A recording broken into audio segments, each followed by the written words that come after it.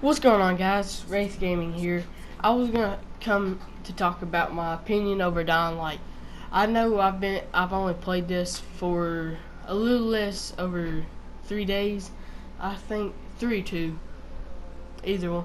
And so I've been playing this and I ain't got very far in the game, but I thought it was a pretty cool game because whenever I first got on it, like the runners and stuff, I was like, they started running at me and I was like, what the heck?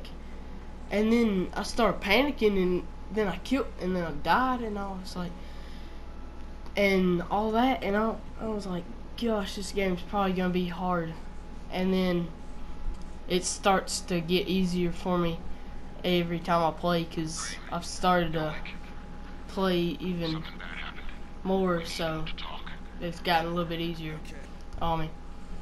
And so I've only played this, the outfits, like, usually what I do on this is I run around, like, getting all kinds of stuff. Like, I'm a really good lock picker, and like about everywhere I go, there's something to get lock picked that I can lock pick, and I can't really, and I can really lock pick it, so it's easier and stuff.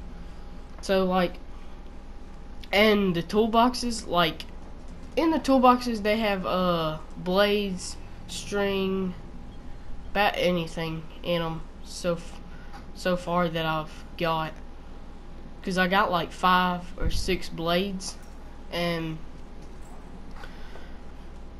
sometimes I get like strings, electric cords, electronics.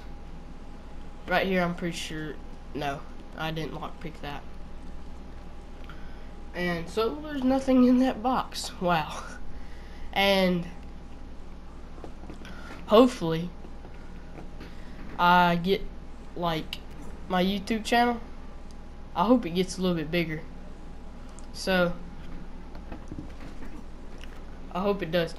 And like, in part of this video, I do like parkour and stuff. Like, I jump up on buildings and stuff, and it's pretty cool. Like, if you know how to play this game, it's just like Call of Duty, but kind of, it's like Call of Duty, but except for X, you don't jump.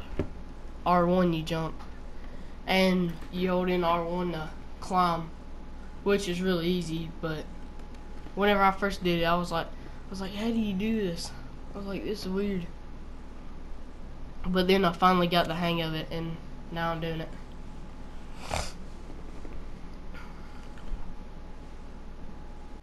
And I hope y'all guys drop a like, and I guess I'll see ya.